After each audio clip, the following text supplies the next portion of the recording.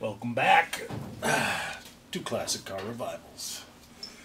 We're still on this thing. It's going to be a process, but get a little chilly in the garage. I think, what do we have, 8 this morning outside.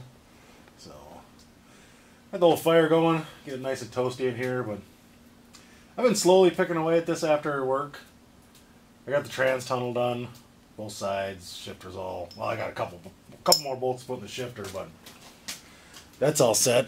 I did passenger side cab front motor mount, or not, cab mount. Got that taken care of. So I'm gonna put these in.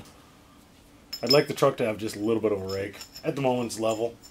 So we're gonna see what happens. See if I can get these bolts loose. So this kit, just, if you can get down this far, old lady. You just pull this big bolt nut out, and this goes basically right there in that same slot, and then the shock just goes, sets the shock a little bit lower. So I'm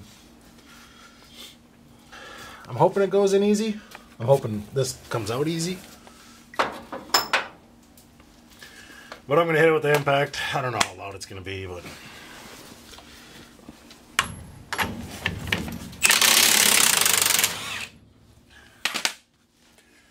that was too easy. This car must have came from the south, because usually up here you got to heat them, beat them, all that fun stuff.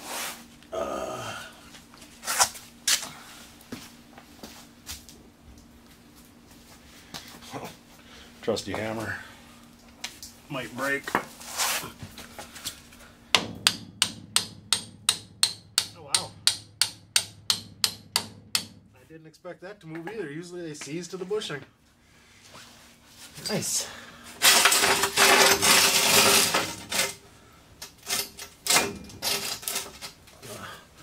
Lower the jack a little bit to take some of the weight off, because, well, maybe there isn't much spring pressure on it.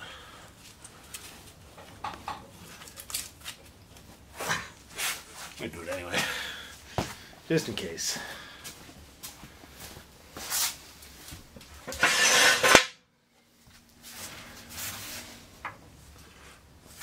I'll leave this one under here, just in case my jack decides to do what it did the one time.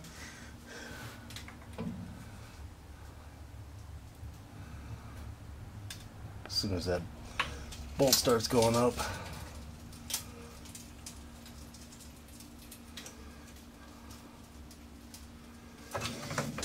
Right there.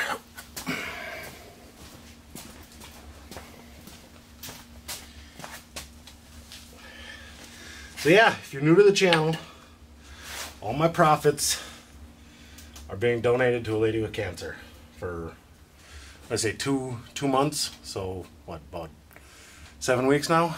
6 weeks, 7 weeks, 8 weeks? I don't even, I'm not even worried. It's gonna be, it might be more than 6 weeks. It might be 10 weeks. I have no clue. So, because I don't need any of the money I'm getting from YouTube. I have a full-time job. Hey, let's jack it back up. Use a little pry bar or something.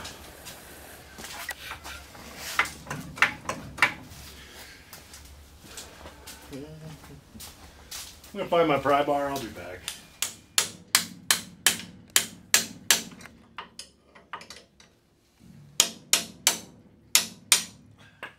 Almost out.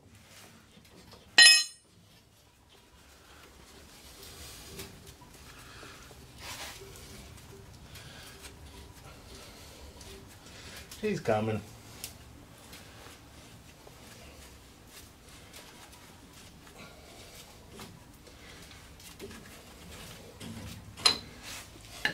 There wasn't even any pressure on it. Just a little stuck.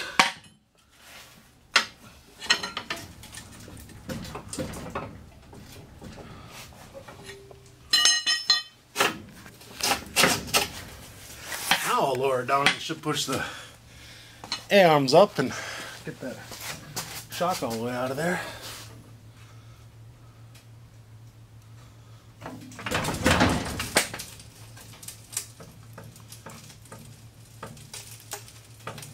Yeah, I don't see how this kit is going to do anything. Oh, there's still a little bit of room, but...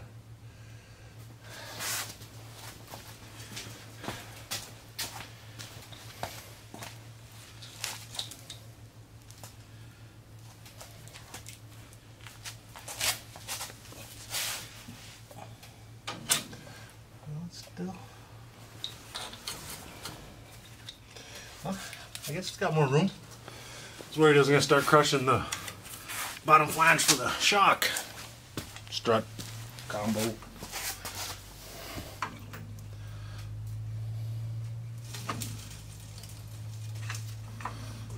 I think that looks about in the right place. Maybe not.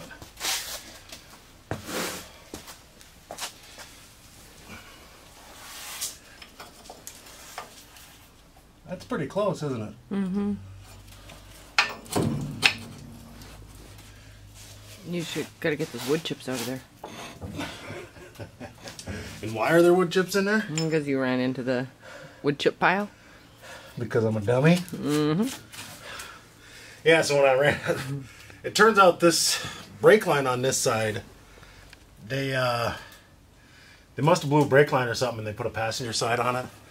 So it was bent funny, and when I turned hard to the left when we were trying to make a short, doing a burnout, it had kinked the hose and it was dry rotted, so it cracked, and then I lost brakes coming in the driveway, and I was like, well, I don't want to hit anything that's kind of valuable, so yeah, I ran in the old wood chip pile. It worked. Got a few little chips in the truck. Don't worry about that chip there. That'll buff out.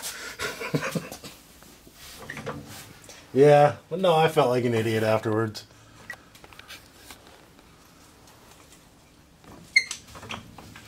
Let's see what it looks like now. I don't know. Looks like it's going up pretty high.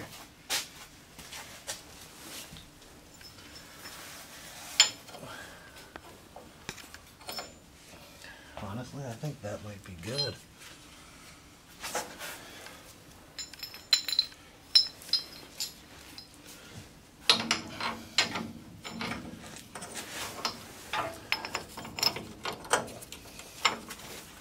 Maybe down a little bit more.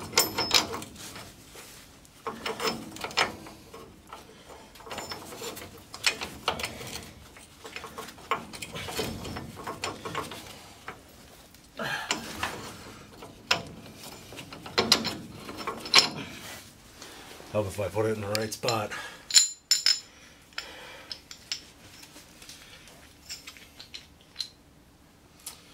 I clean it up. The pipe they used has burrs on it. I'll return. It just needed a little more weight put on it. So I pushed down. But I got two sockets that fit through. Fits through one side.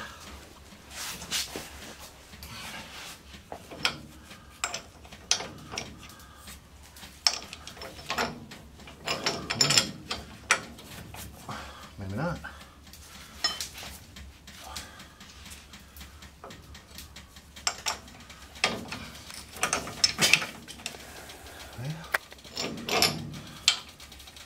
Oh, well, it's different size.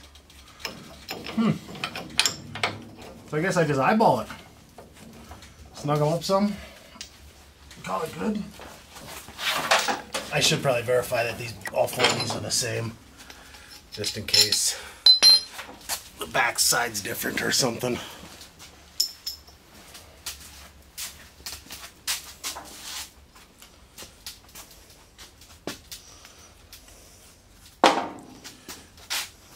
They look identical to me, so. Alright.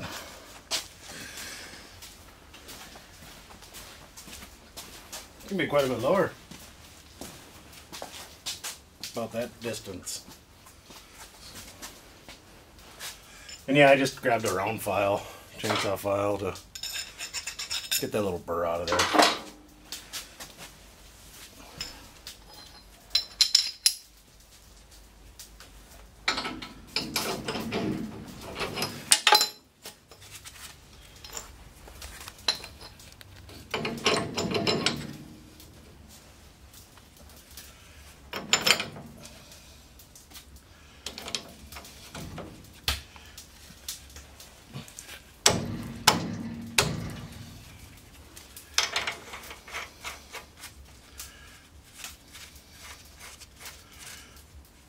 So I'm just temporarily mocking that up so I can get the, because you got to drill these 2 holes, and then I think it sure looks like there's enough room to, oh yeah, there's enough room to get a bolt on there. So yeah, I'm gonna find the right size drill bit and drill some holes, and I don't know, I might be able to actually just put a shim between there, so when I tighten them up it pinches tight. Just put one long bolt through. That might save the aluminum from twisting and breaking at some point. So yeah, track down a drill bit, drill some holes, get a measurement for spacers I need, and go from there.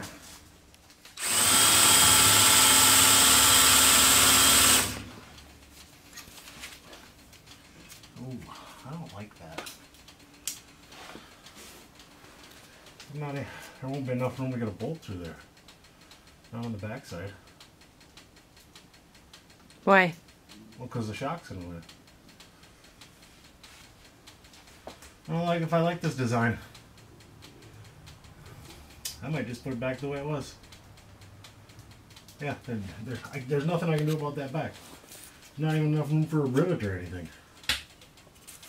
This plate should be bigger. It should come all the way to, it should be designed different. That's probably why it was cheap. I'm not even sure what he paid for them, but it's probably pretty cheap.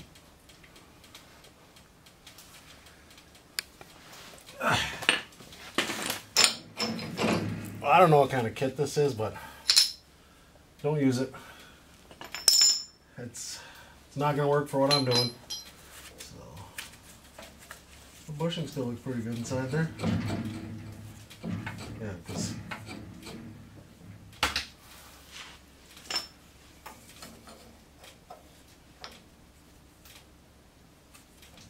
yeah, even with that moved either direction, there's not going to be enough room. So, I'll just do it the old-fashioned way. Just put some of those little things in the back springs. You know. It's got shocks. Like the Impala had. It's only got shocks. It does, and leaf springs. It doesn't have regular springs like the Impala has. Darn. I wanted some pulleys in my truck. Well, you got 3 of them on your engine. Oh, okay. I wanted some pulleys in the suspension system. Well,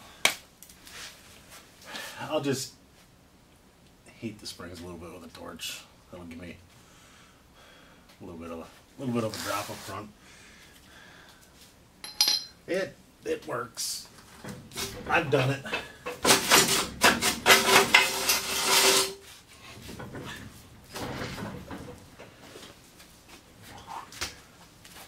Might be more work. Get this back in.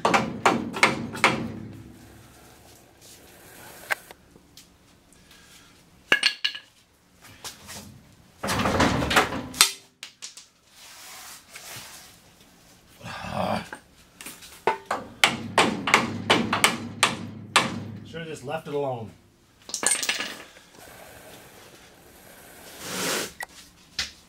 Well, stay happy. It is a new year. It is. I made it one more.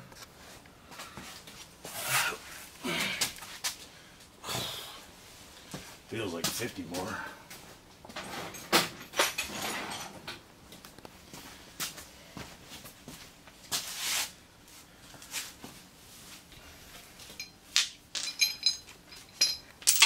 Yeah. You can keep them for the next project.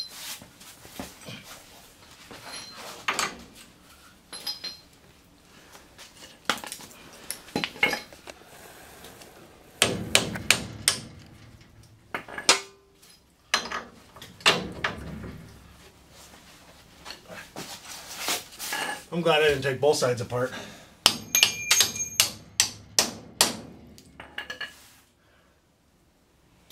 So close.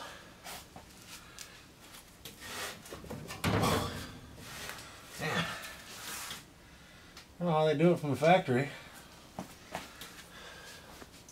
Maybe it's the sway bar being hooked up. Maybe that's causing some little extra tension. More than likely. Yeah, I'm going to get this back together and then go over some few things we got to do to the truck still. Yeah. I'll be back. So yeah, this cap mount was actually in decent shape. I just took and welded that. It's 3/16. I don't know, it's pretty thick material. So I just got to drill a hole through it, then that's where the bolt goes down through to bolt to the frame. And that's how the tunnel turned out. Don't look too close. Don't look too close at the welds. No, I don't know what's wrong with that welder.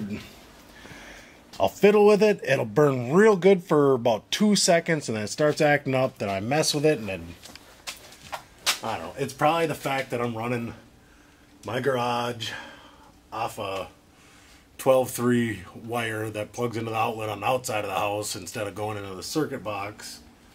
So, breaker box. That's probably what it is. It's drawing a lot of amps and it's not letting it stay consistent. But it's on there, it's not going anywhere, and it's getting covered with carpet. So, you know, I'll probably never sell the truck. You might. I don't know. I might just give it away.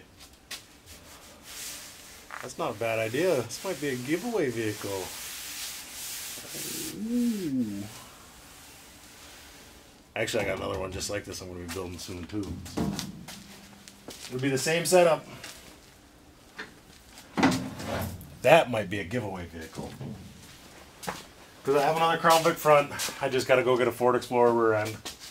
I won't C-notch that one because I don't think I needed to C-notch this one. I think it would have had plenty of room. Yeah, it's actually not a bad swap to do. It went through pretty quick. But I do got to make a list of what I got to get done. Front clip is still basically just sitting here. It has a couple. It might not even have bolts holding the fenders on. They might just be sitting there. Wiring.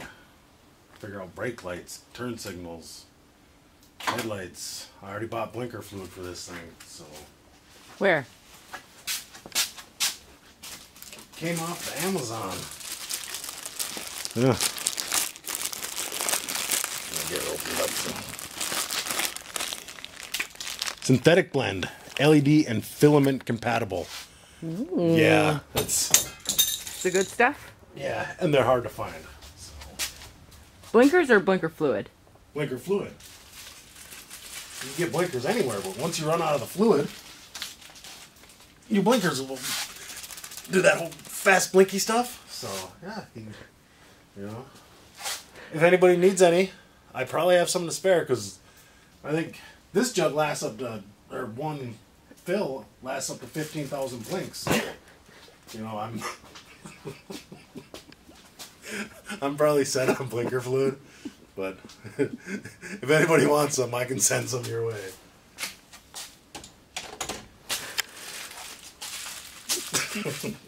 And this company is from America.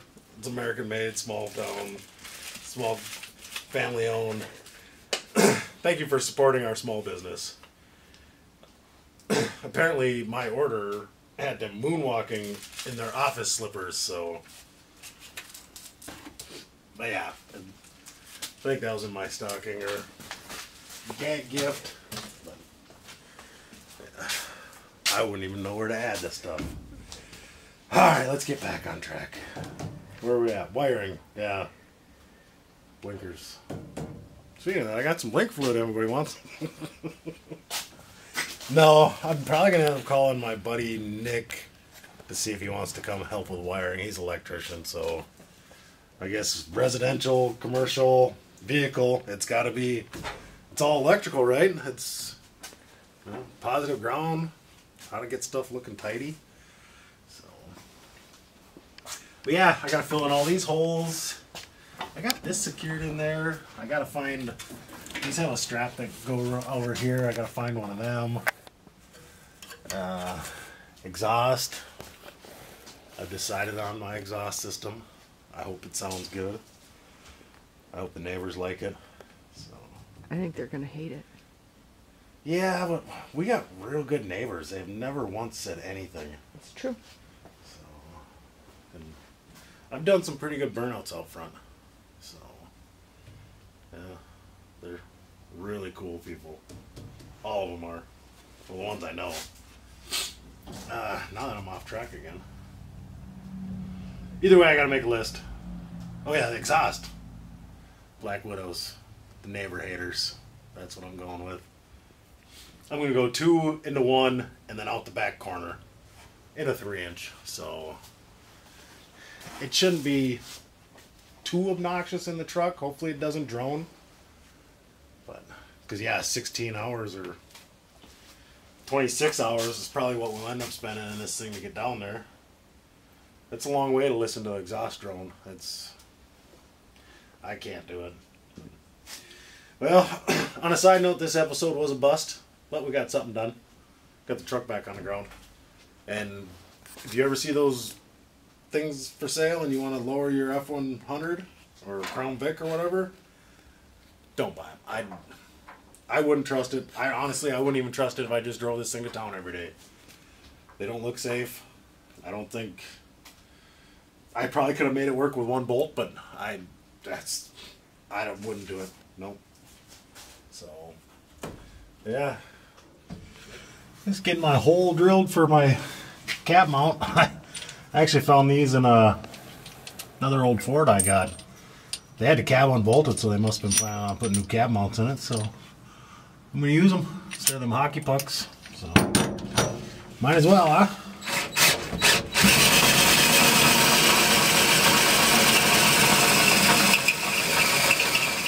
It went through.